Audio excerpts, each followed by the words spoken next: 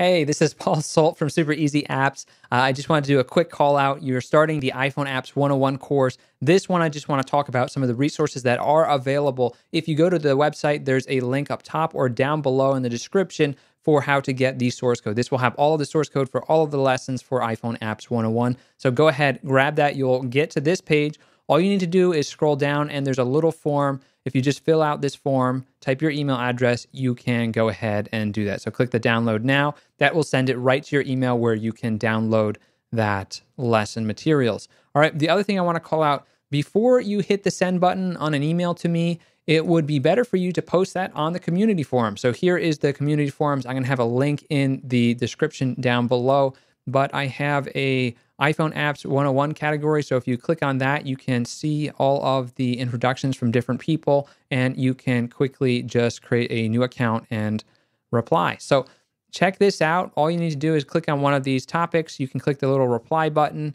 and then you can type a reply. So do I have any published apps? I've got Brew Coffee, and that's not on the App Store yet, but that is at Brew Coffee app. So I'm using Text Expander here, and let's say Bomb Dodge maybe.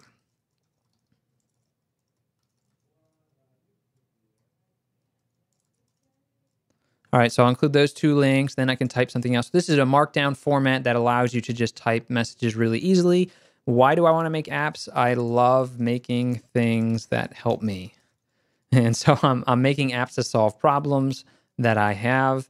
And I've been doing it since probably 8th grade. I struggled trying to learn code before that. But once I did learn it, I really enjoyed it. And I really, really like making apps. And I'm currently living in Rochester, New York.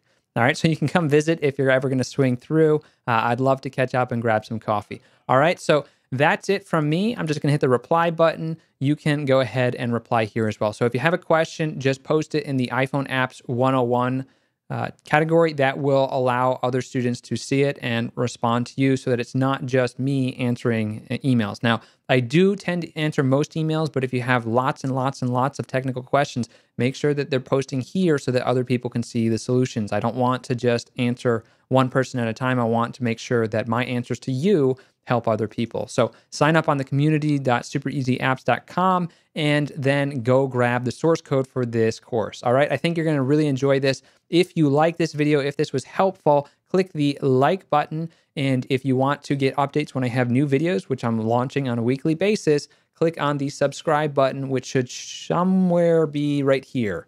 I'm not really sure. I'm still messing around with some of these new features on YouTube. All right, I will see you in the next lesson, and I hope that this helps you get started.